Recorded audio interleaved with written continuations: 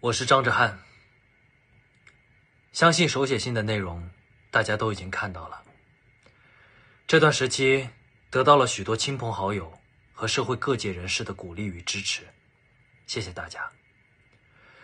这让我想起了一位朋友曾给我分享过一个一口锅的故事。他说，人生就像是一口大锅，当你在锅底时，无论往哪个方向走，都是向上的。听到这个故事，我突发奇想，给这个故事加了些料。我说，当你待在锅底想往上走的时候，止不住有人不断往锅里倒油，让你脚底打滑，苦不堪言。如今想想，这个把我推向锅底并不断倒油的人是谁？不用我说，大家也越来越清晰了。一个上节目都要盗用我童年时期的照片来引导粉丝进行磕糖的人，真是颠覆了我的三观。我一直认为，朋友之间互相帮助，才能够走得更远、更踏实。演员这个标签跟随了我10几年，合作过的伙伴很多，我相信这些合作伙伴，无论关系或近或远，都是相互尊重、尊敬的。一些对手或是竞争关系，也都是良性的。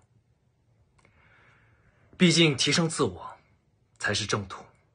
当然，我也得到了许多老前辈、老师们的提携与帮助。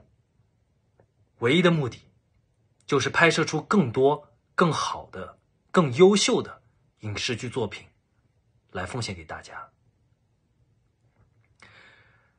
我曾在采访的时候说过，我红了，不代表我过得更好；我不红，也不代表我过得不好。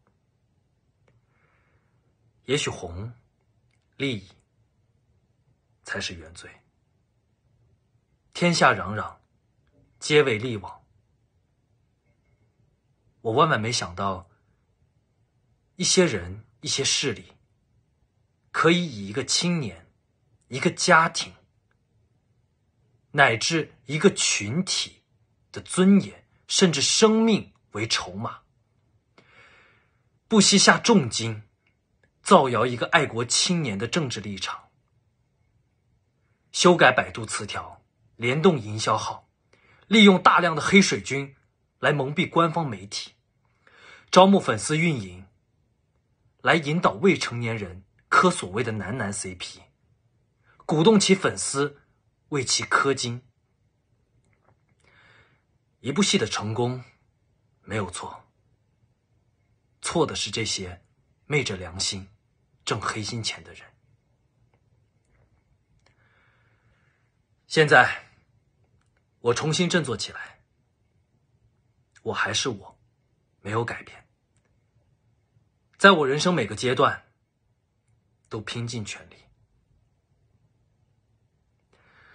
我开始学习写作，以自我疗伤；开始学习心理学，去疗愈那些因为我而陷入情绪低谷的伙伴们，照亮自己，也照亮你。开始练习吉他，丰富自己的艺术修养。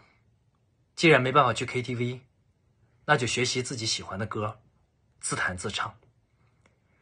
开始学习古诗词，以便未来可以写出更多深入人心的歌词。现在已经完成几首作词和几首作曲，相信在不远的将来会跟大家见面的。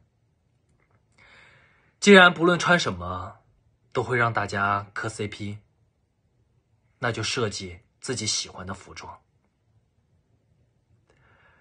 只要喜欢我、支持我的人，想看、想听，便愿意与我同频共振，那我将坚定不移地走向你们。那些不愿意醒来的人，只能说我们的缘分就已经结束了。也祝你们好好生活，皆如所愿。希望你们能够把更多的爱意传递给你们自己的父母，而不是沉浸在所谓的追星快乐当中。你们不愿意醒来，是你们的自由，但请不要伤害我的家人和朋友。现实并不是梦，那些伤害会让我们感受到痛。而那些唯利是图、利用歪门邪道谋取利益的人，我相信因果报应屡试不爽。人生没有一帆风顺，人生不可能尽是坦途，但求无愧于心。让我们一起坚强、坚持、坚信。Find your voice.